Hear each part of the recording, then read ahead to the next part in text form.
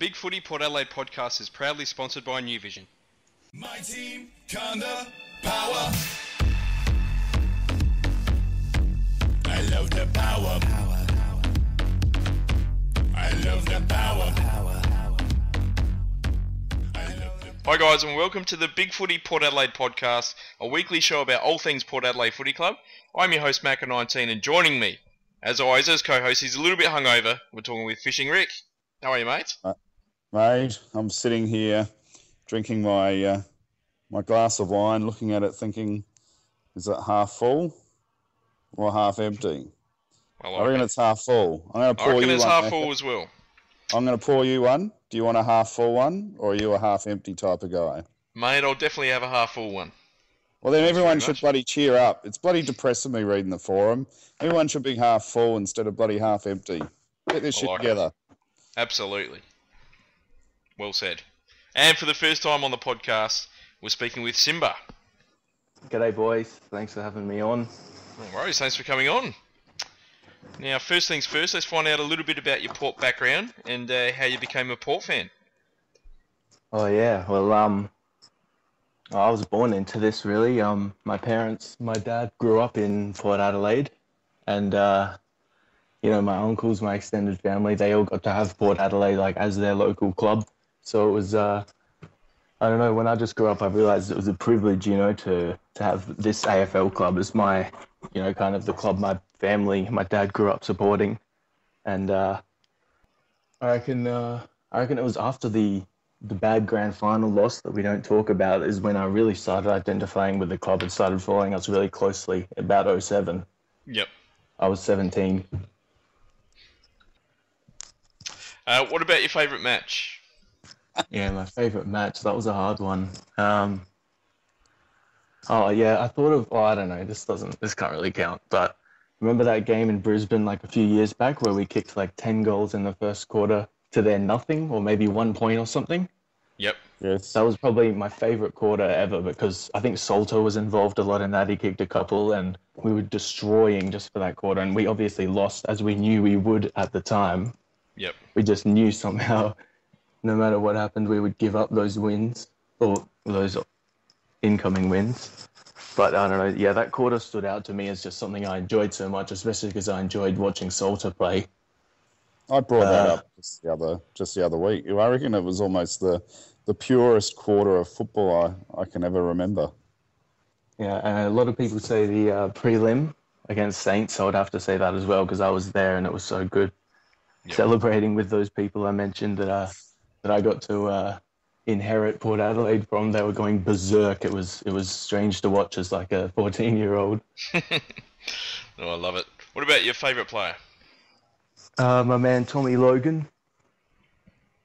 Yeah, I'm just going to stick with Tommy. Big Tommy. I like it. He's the man. I hope he's back after that killer performance. Watch out, Fleur, the competition winner a couple of months ago, will be fighting with you. She's the number one Tommy Logan fan. I'll take her on. It's a showdown. Good stuff. All right. Well, let's get on to our love and hate. One thing we loved, one thing we hated about this weekend with Port Adelaide. Rick, I'll start with you, buddy. The friggin' cola, man. I'm pissed. I hate the cola. And I hate the fact that Buddy Franklin can just push people out the way and Buddy get a goal out of it. It just gives me the shits. I'm sick of being on the raw end of the umpiring decisions. And even though it didn't actually cost us the win, it made me feel like it did. So I'm going to blame the friggin' umpires. So that's your love, I'm guessing?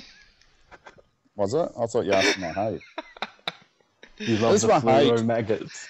The fluoro maggots. Screw those fluoro maggots. Good work.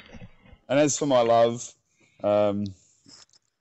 look, it's a hard week to love anything, but I'm gonna love Robbie Gray back to form. I tell you, talking about pure football, that was pretty close to pure football by Robbie Gray. The way that he's able to pick up the ball low, his disposal. If only we can just fix up his set shots on goal, he'd almost be comparable to Gary Ablett at this point in time. But that's probably his chink in his armour at this point in time. But overall, what a fantastic game by Robbie Gray. What about your love and hate, mate? I'm doing Jakey Nee, don't I, for the love? Yeah, he just seeing him back in the team is awesome. Because I think he's such an important part of it. I think he should be playing AFL games. I'm sure the coaches know more than us in terms of what he should be doing at that level to get back. But I think, we just need him on that first line. We need Jakey Need there, especially because Wingard is getting this time in the midfield, and we need that guy down there at every opportunity. To scrap every ball that might come loose, or at least try to. I think he needs to be a part of it.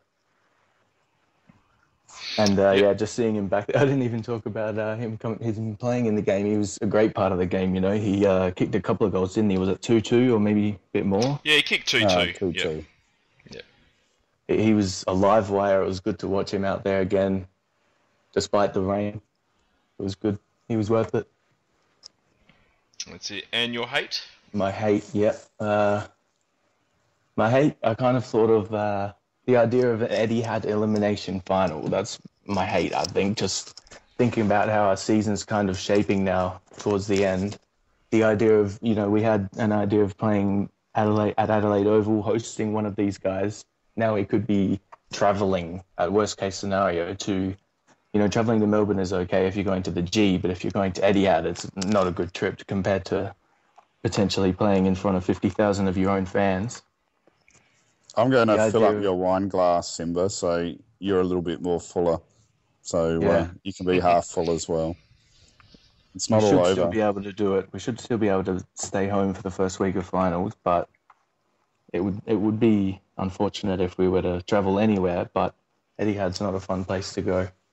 Well, honestly, I can't see us going below 6, to be honest. I just think there's so many, that 7th to 11th position at the moment, they're all so even. They're going to be fighting for points, and they're going to be brutalising themselves to try and get into the finals. All the way down to West Coast and Richmond are still a fair chance now.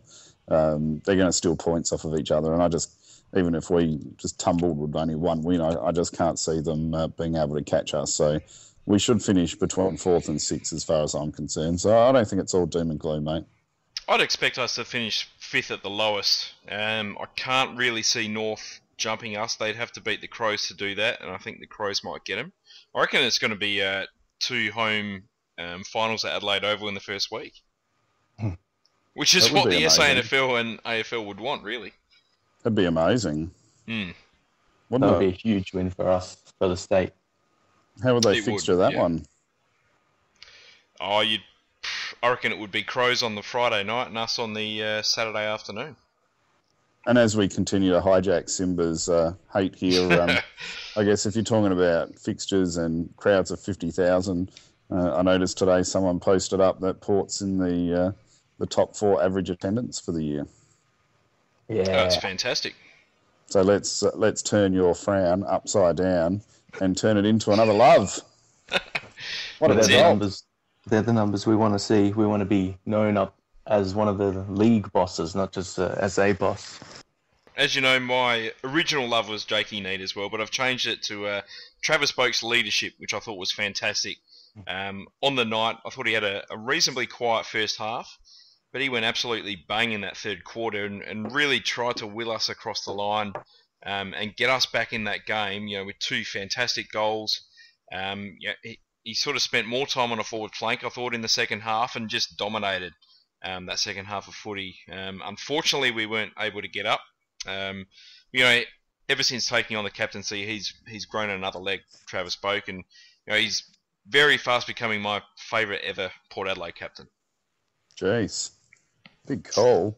Big call, mate. Big call. We've had some brilliant captains, and he's right up there.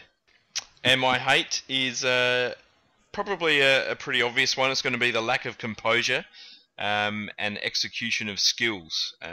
Not just yesterday's game, but it's something that's sort of plagued us the last 2 months.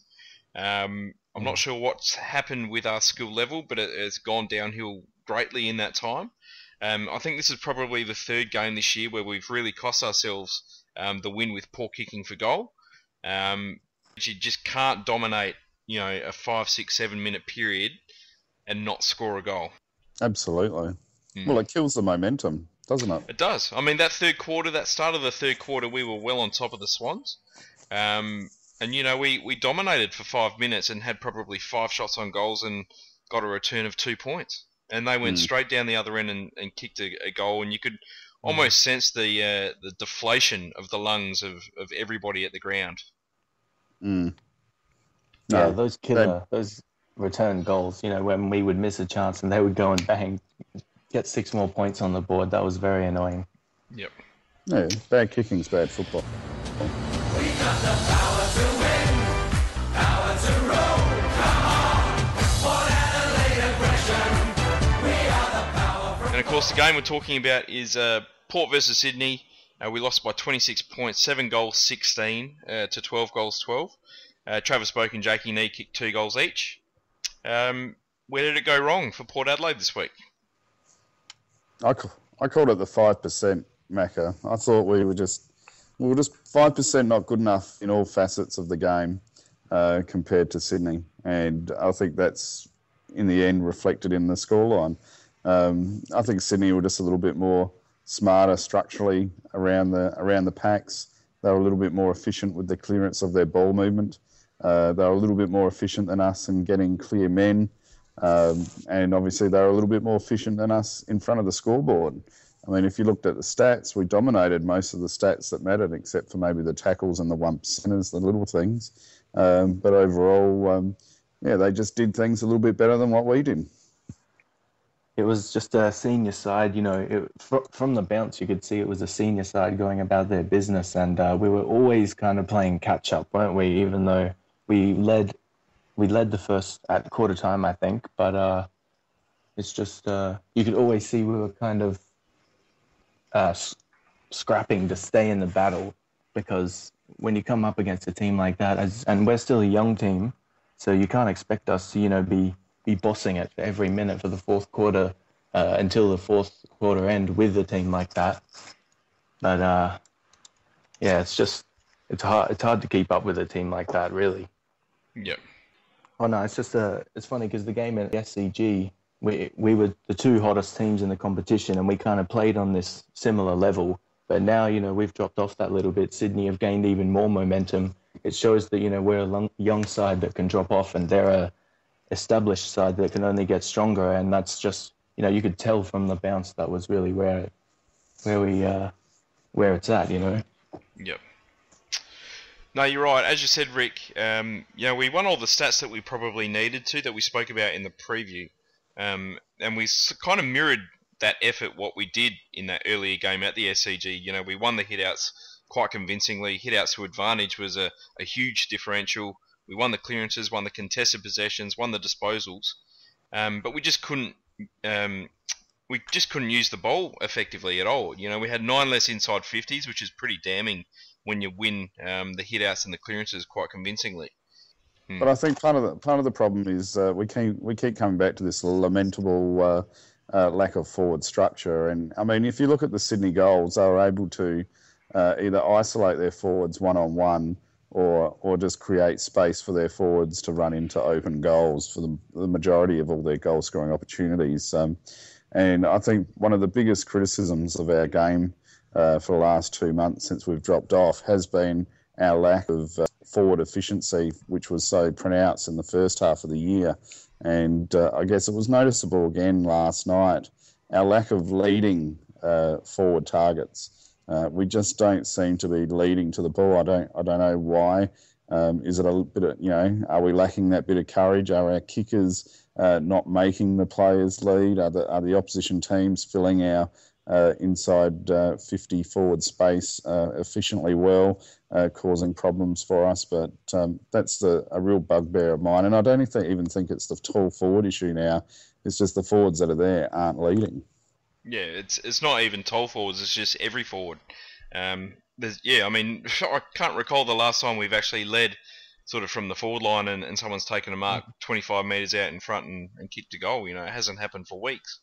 And the best we looked, I thought, was in the first quarter when we had more of a traditional structure. We started with Trengove up forward, so we had three tolls up forward. We had the 3 smalls up there as well.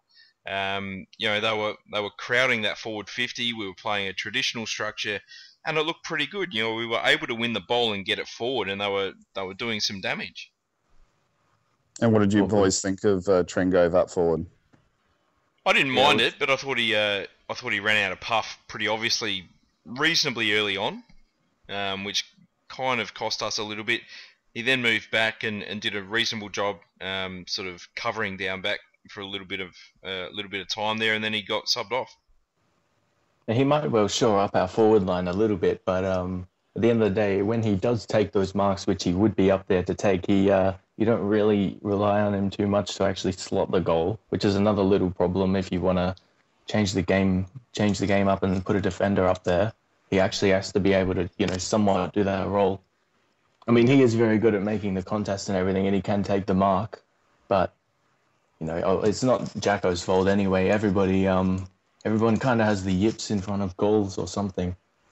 Well, this is a problem I said to Macca. I mean, Jacko's efficiency for shooting a goal from 50 metres plus out probably isn't his forte, but probably our Achilles heel with our forwards at the point in time is Robbie Gray, Gus Monfries, Justin Westhoff, all very shaky set shots on goal at the moment, which is a bit of a concern for us, because you can't have that many forwards being so unreliable. They're momentum killers in the game, and it's something that we need to address. And they're all experienced players, so I can't see how they're going to be able to change that in their game either at this point in time of their careers. Yep. Yeah, I mean, when the ball's at ground level and one of them is looking around to snap the goal, I'm very confident that one of them's going to do it, whoever it is. But yeah, when it comes to the set shot, you're pretty sure you're just going to get a point from that. Yeah. I mean, back to the game style for a little bit. I almost feel like we're shitting on our own doorstep a little bit because we want to play this sort of slingshot footy, but I think we need a lot of space to do that, to open up the game and use our pace to our advantage. But when you're putting all of our 18 players, and therefore 36 players in one half of the ground, it just creates too much congestion, and you're not able to run it out as effectively as you want to be able to do it. Yeah. And then when we actually do win the ball, you've got no one to kick to. So you've just got to rely on constantly kicking to people running with the flight of the ball, which is fine, but it involves a lot of pinpoint accuracy, and we just don't have the skill level to pull that off.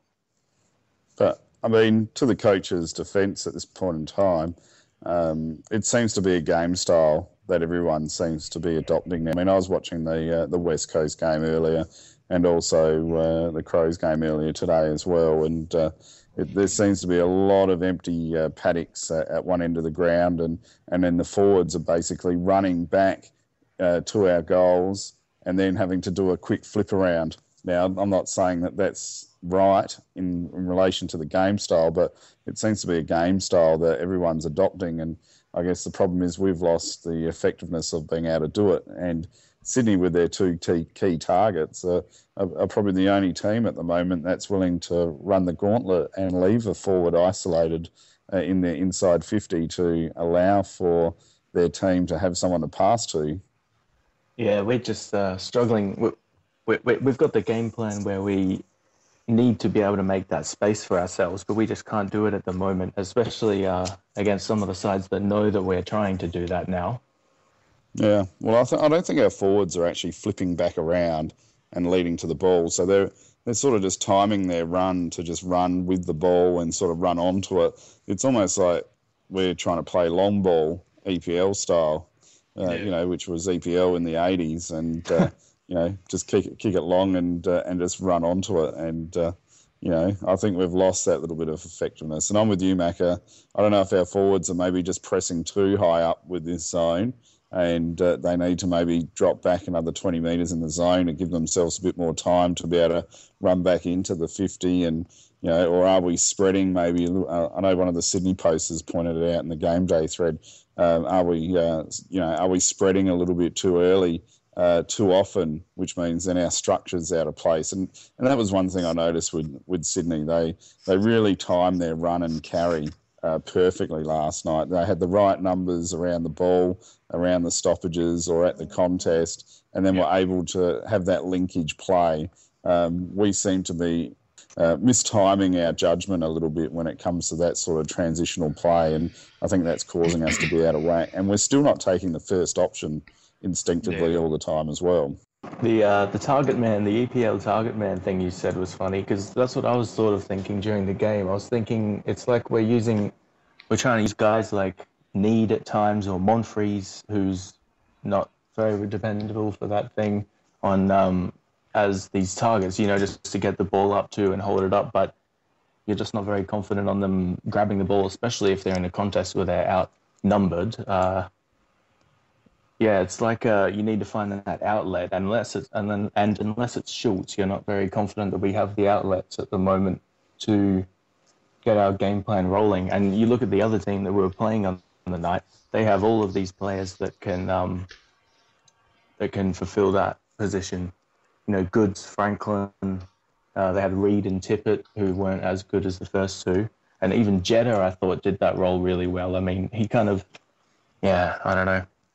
Yeah, we're just lacking a bit of courage. It's a very well-drilled team, Sydney. Yeah. We're just delivering into the pockets, when we could deliver front and centre a goal and make the forwards, still have an attempt. I mean, Macca, you said it a couple of weeks ago, the Choco-esque game plan, and, that's what we were notorious for with Choco, just get the stoppage in the pocket, and it seems to be we're sort of sucking back into that style instead of just let's deliver to the top of the square and have the courage that our forwards are either going to take a mark or create a contest, and then we get a stoppage out in front of goal, and we seem to be a little bit afraid to do that at the moment. Yeah. Well, as I said, it's pooping on our own doorstep a little bit because we look up, we try and play through the corridor, we look up, there's no one there, so we've got to kick it sideways. We have a little bit of a run down the wing, and then we just hoof it long into the pocket because there's no one else to kick to, and hope that it goes out of bounds. It's not really a game style that's going to win you a lot of games. No, but look, to counter that, I thought there was a lot of positives to come out of last night. Oh, absolutely, there was. I thought we were moving the ball faster than what we have in previous weeks.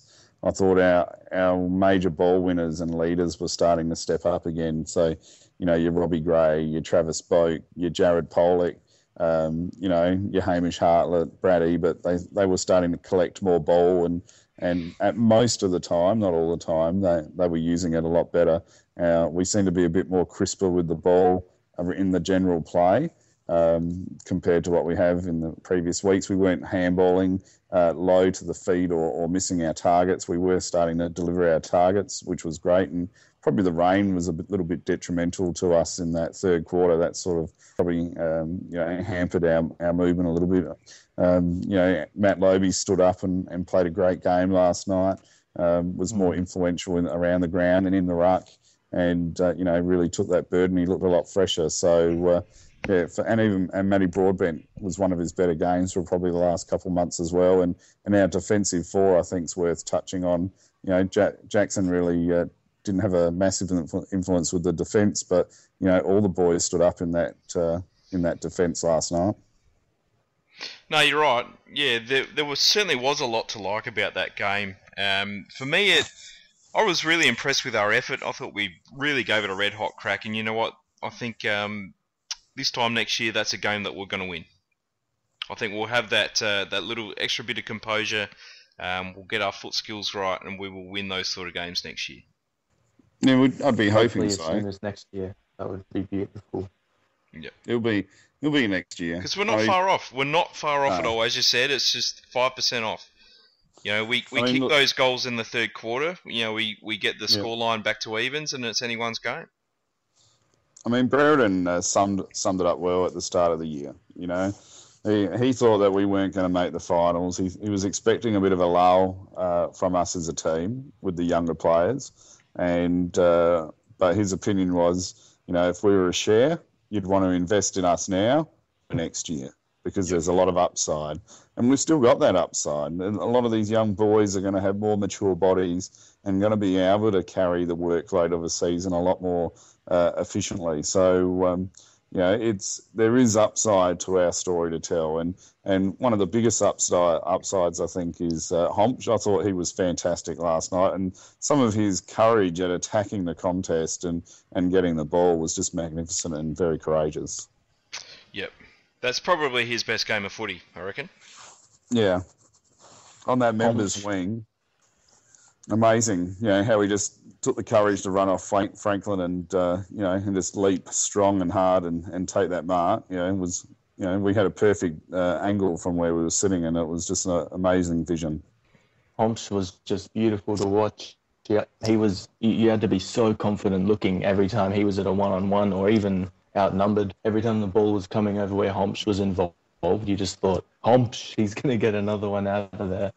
And yeah, as you mentioned, that back four, that team within a team, as Kenny called them, they're really getting a good bond together. And it's all pretty much led by Bobby Carlisle, the senior man back there.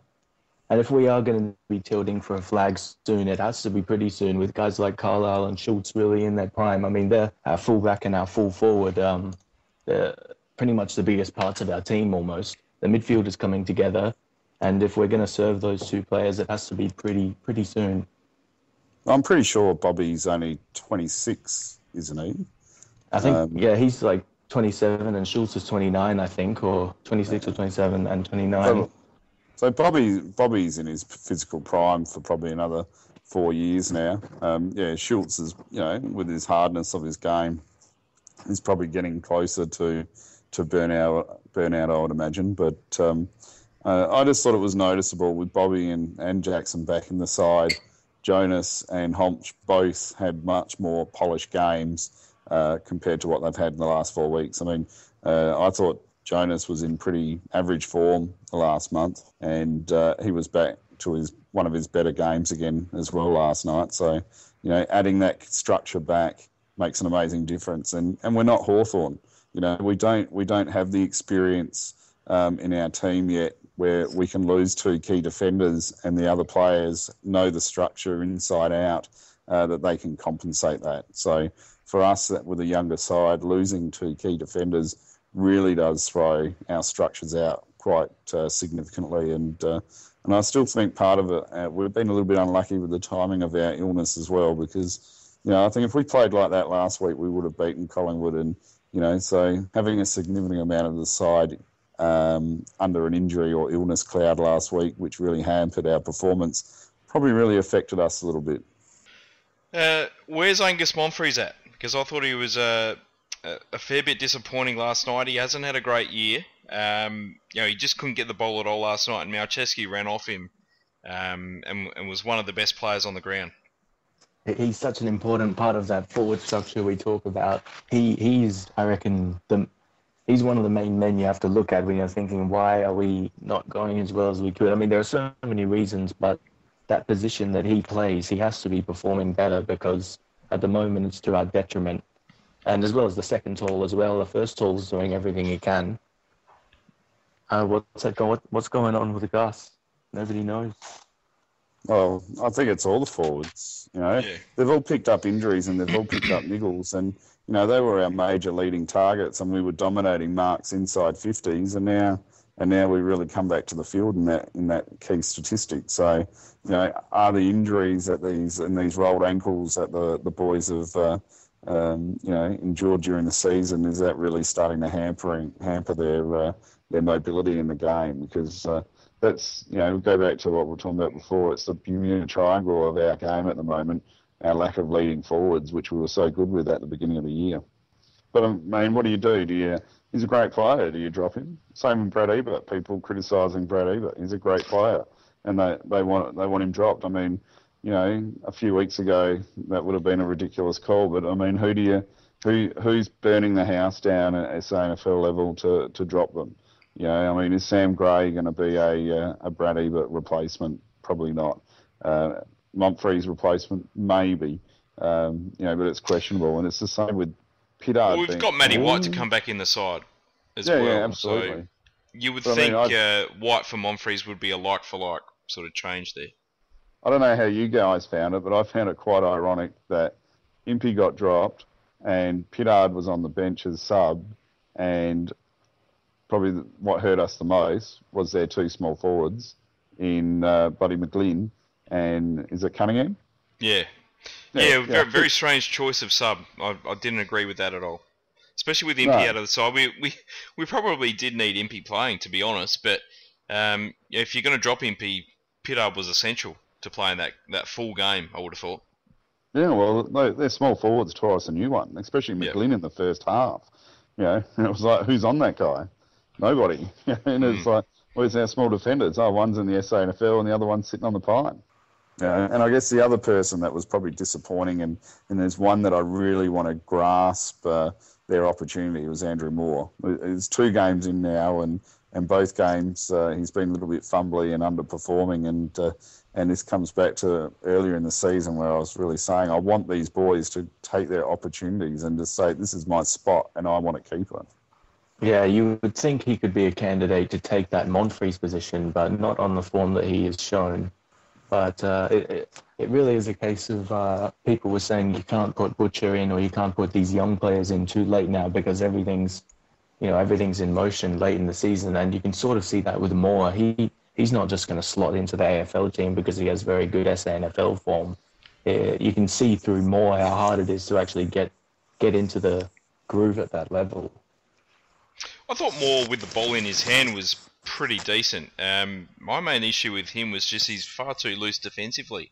Again, I thought he played on Kennedy in that first half and just got tore to pieces. Then he got moved to a half-back flank and just gets caught ball watching too much and loses his opponent. Absolutely. Yeah, I think I was just going to say, as you said, Simba, I think it's a good argument for people that want to keep making massive changes week in, week out, which Hinckley doesn't want to do, is you need to give these players time to find their feet in the structure and also pick up the pace of AFL football. He's not the only one out there that doesn't quite have the skills to pull off what he wants to do and what we are in position to do. It's just, like you mentioned, the 5% off. We're just 5% off, actually taking the bull by the horns, doing what we know we can do. I mean, I guess Okay. I was actually, I didn't have time today, but one thing I was going to do, I was going to pick out a game from earlier in the season and watch it and try and compare the difference outside of the Brisbane game, which in Bulldogs, which is a bit of an anomaly. Probably the Freo or the Geelong or the Hawthorn game, and just see where the difference is in our game at the moment. But, if I think back to the first half of the season, we just seemed to be a little bit more well organised. We were the team defensively structured where we were able to have that second chop-out guy coming into the contest. And so our defensive structure of sweeping the ball and moving it back forward was fantastic. And we just seem to have lost a little bit of confidence there. And we don't seem to have that defensive structure. And I think part of it is we still don't have that forward pressure. Our forwards aren't locking the ball inside our forward 50 and putting that aggressive tackling pressure on as we were at the start of the season. I'm going to disagree with a part there. I think our defensive structures are pretty good. And, guys like O'Shea and Broadbent have cut off those forward attacks, with a lot of skill and class over the last few weeks. I think our issue is that when we actually win the ball back, we just can't use it effectively. We turn it over either 2 or 3 disposals down the line, whereas earlier in the year we were hitting those targets and getting it inside 50 and getting it deep inside 50 as well. Mm. Whereas now we're sort of turning it over across half forward or across the centre line, because we're just missing targets too much. Absolutely, and when we've got that offensive run going and you miss a target, you're all out of whack in the zone. I guess what I'm more talking about is our mopping up. We had extra numbers at the fall of the ball, and we had a system in place. I just don't think we're as efficient now with that structure as what we were at earlier times of the year. Yeah. But I mean, we're still getting maybe the team is literally fatigued and pretty spent. I think we are, to be honest. I think we are struggling. I don't know if we're completely cooked. And look, we can quite easily turn it with our form, and this is where we're in this little vexed situation now, because the lure is that, we can go back and compare to the first 14 games and go, well, if we can put that on, we'll be fine. The question is, can we do it? But the next 3 games are winnable games for us, and top 4 spot would be ours if we can do it. Mm. Next week is crucial. If we can't beat the Suns, what chance do we have? I mean, it's season over if we don't beat Gold Coast. Yep. Be really season over. Well, it is really. Yeah, if we can't get over Gold Coast, that means we've won, what, one game in the last 8 or 9 games, which was a 2-point win against Melbourne. Yeah, we won't be winning finals if we can't. Yeah, we've got to find some sort of winning form before the finals to bring in some sort of confidence, because we can't go into the finals, having lost 8 or 9 games in a row or something crazy like that. It's just not going to happen. Could this end up having a damaging effect on our players' psyche potentially for next year? I don't think so. No, I don't think so at all. I think we know that we're not too far off. Again, we didn't lose by much. We haven't lost by much all this year. We're so close to putting it all together. It wouldn't surprise me at all if we come out next year and dominate the competition for the entire year, because we are so close to doing that. It's just about putting those pieces together. I reckon we're going to go over there and win. We're going to be the hunter again. We've been the hunted for too long now. It's getting a bit annoying. But over there, Hinkley's going to know that this is the game, and we've got Carlton after that. We can build some momentum by winning 2 out of the last 3, or giving us our best opportunity to win 3 out of 3 if we do win those first 2, because he knows that last one in Fremantle was the toughest. He knows that this one now is probably the one we can really get the 4 points most comfortably, if any of them are comfortable. Well, look, the good thing is that the status quo remains from this time last week. Freo lost. We're all in the same position. We're all just 1 win out of out of the top 4. It's still very much on the cards. We just got to find that confidence in what we're doing on field, hitting those targets, kicking those goals, and running with it, basically. Just finding that extra 5%. That's it. I think, like you said, it is the fatigue a little bit. I mean, everyone was saying it was our speed that would really make us break those lines. And it was, Matty White, Jared Polek's left leg.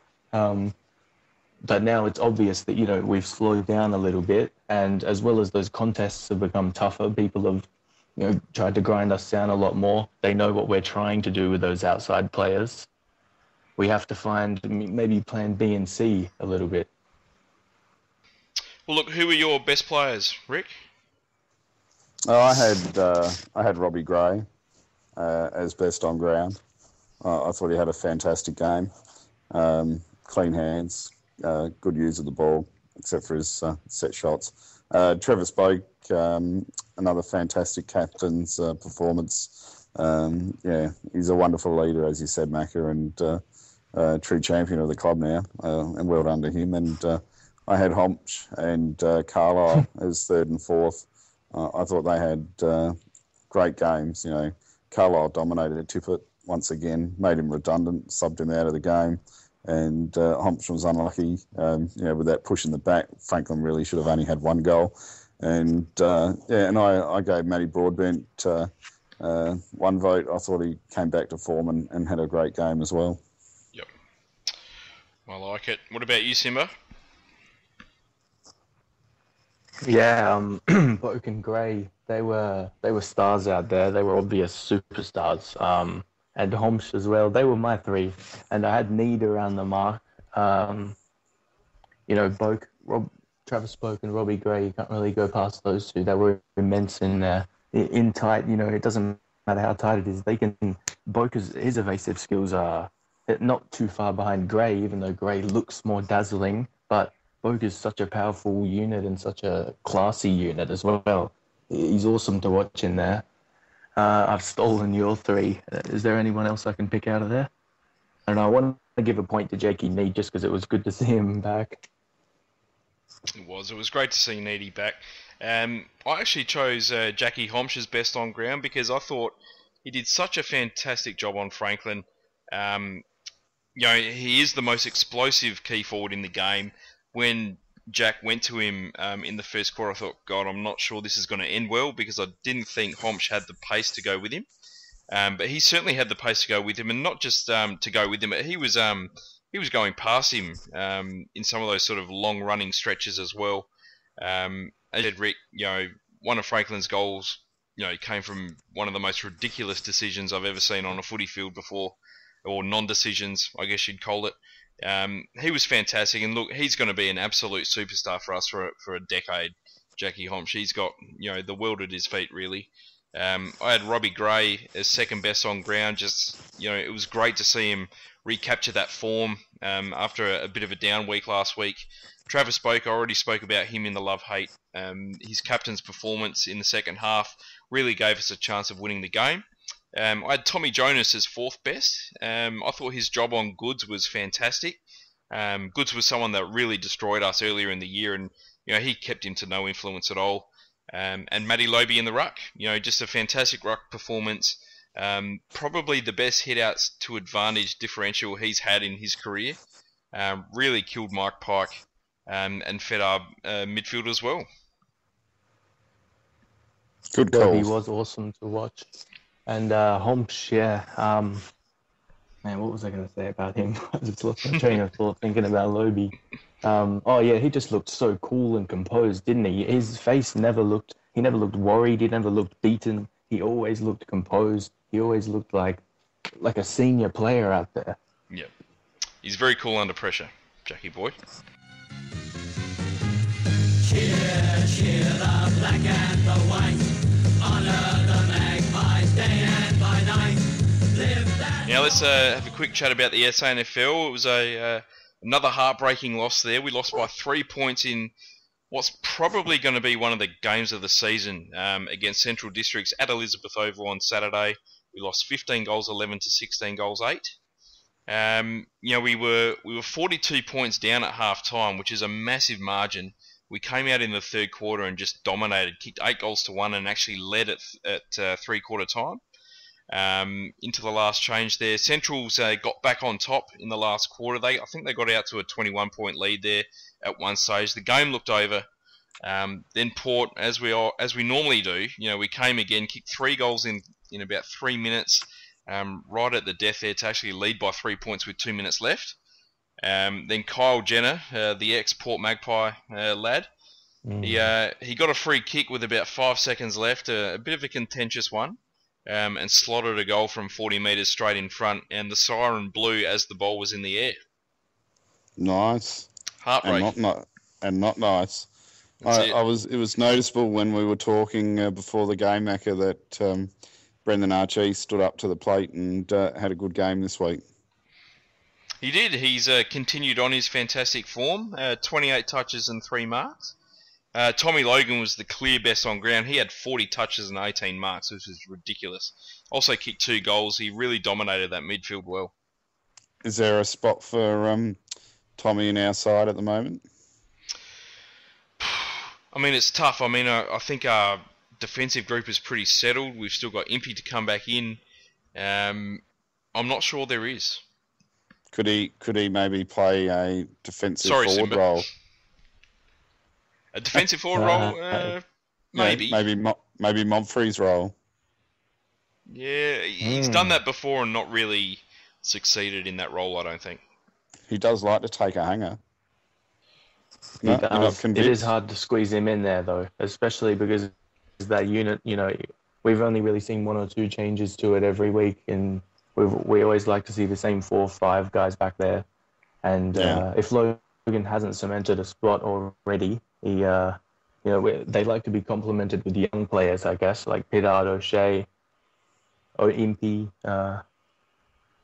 There's always a spot for Logan somewhere, somehow, though. He gives everything every time he's out there.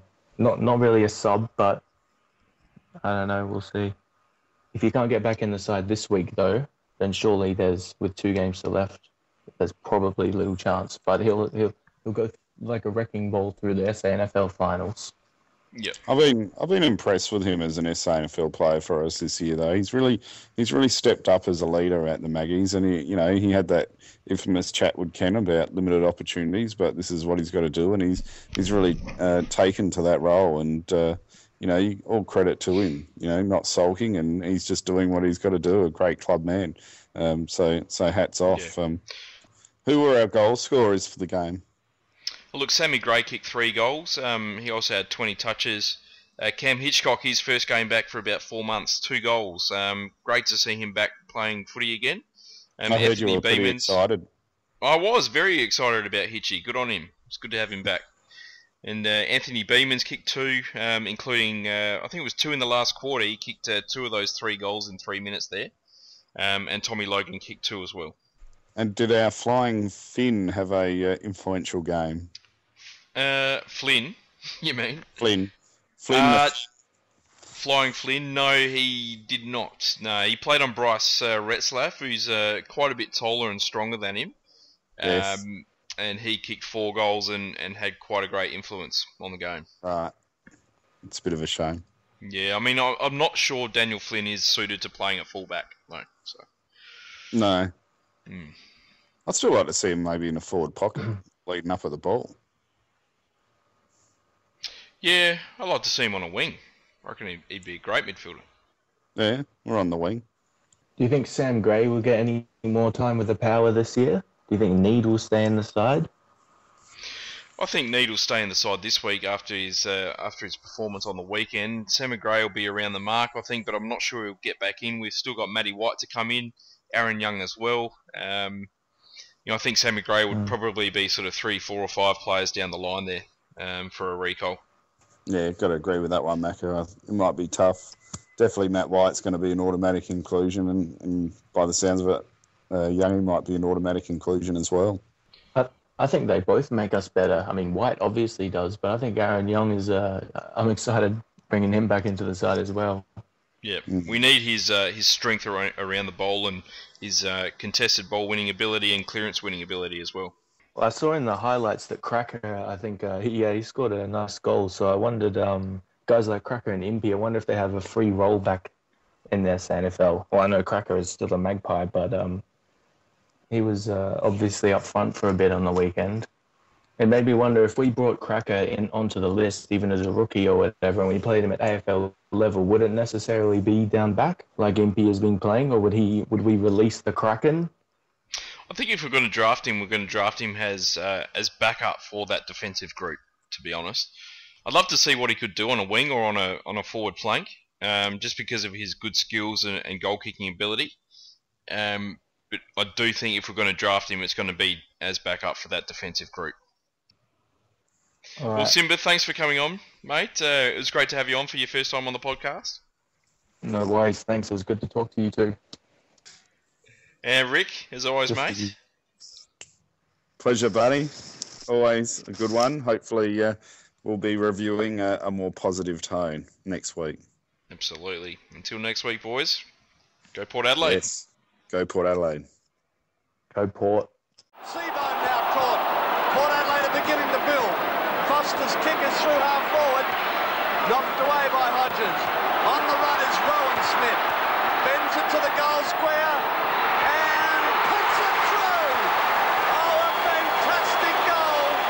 Rowan Smith's first. And they're the sort of games that win matches.